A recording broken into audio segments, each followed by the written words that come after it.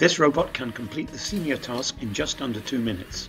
I'll show details of the robot design and then explain the main MyBlocks used. There are 2 wheels on each side. I'm not sure if this is a good idea. Let me know what you think. On the underside you can see there is a grabber for the containers at the back and for the boats at the front. 2 light sensors are used for the line follower, so the robot will follow the middle of the black line. The same motor is used for the container grabber and for the boat grabber. This is possible because the 2 functions never have to be done at the same time. Here you see a view of the motor from the other side. A color sensor is required to read the colors of the 2 marker blocks. This is mounted on one side of the robot so the colors can be saved when pushing the boat to the fuel. The front grabber has to grab the large boat and the small boat. It needs to be quite robust to be able to turn the boats and to move them around. Here you can see the boat grabber in more detail, from above and from the front. The container grabber has to pick up the smaller white or green containers and the larger blue ones. It also has to be able to place them cleanly on the boats. Here you see the motor drive to the grabber and a view of the grabber from above and from the front. Well, that completes our look at the hardware. Now we can move on to the software. I will explain the MyBlocks I have used to move the robot around. The MyBlock on the left will drive at a speed in percent set by parameter MP for a time in seconds set by parameter time. First we reset the timer and then stay in the repeat until loop till we reach the time set in the time parameter. Inside the repeat until loop we move straight at the speed set by parameter MP. The variable MP is only added so that the speed can be monitored with the line graph. The MyBlock on the right is similar to the one on the left and it has the same 2 parameters. The difference is that it follows a line rather than just driving straight ahead. Inside the repeat until loop there is a proportional line follower. We first form an error signal, which is the difference in the reflected light from the 2 sensors. This will be 0 when the robot is on the middle of the black line.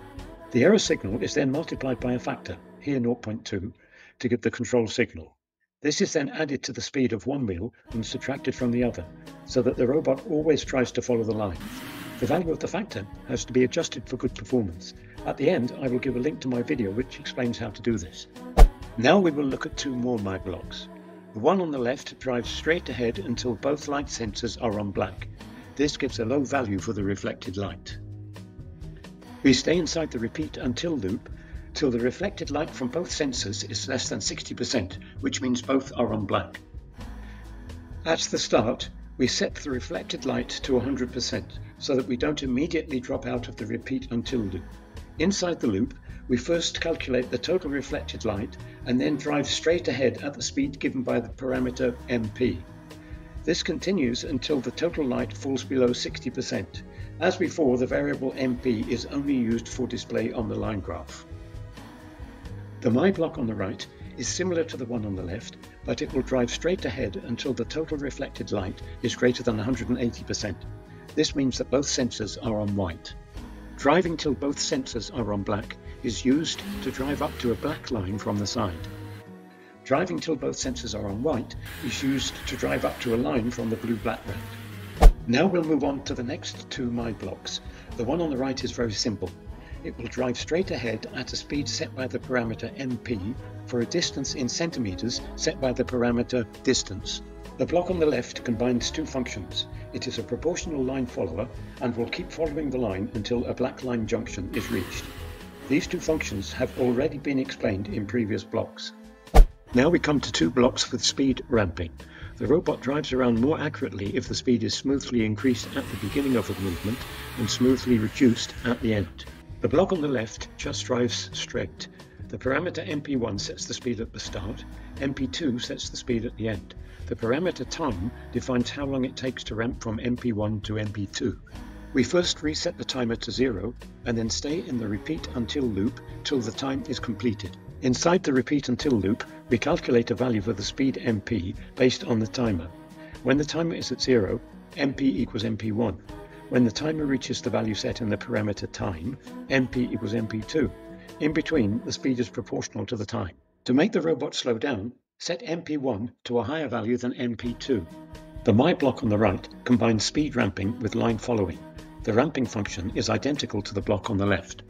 Now we come to the turns.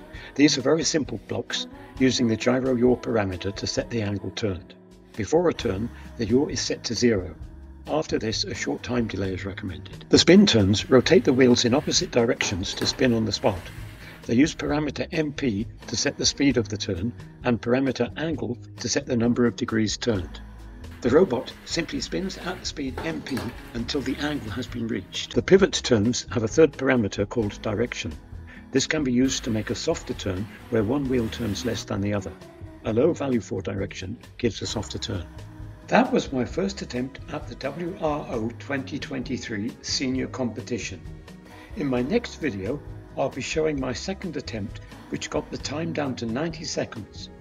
If you enjoyed this video, why not subscribe to my channel? I'll be making some more videos like this soon.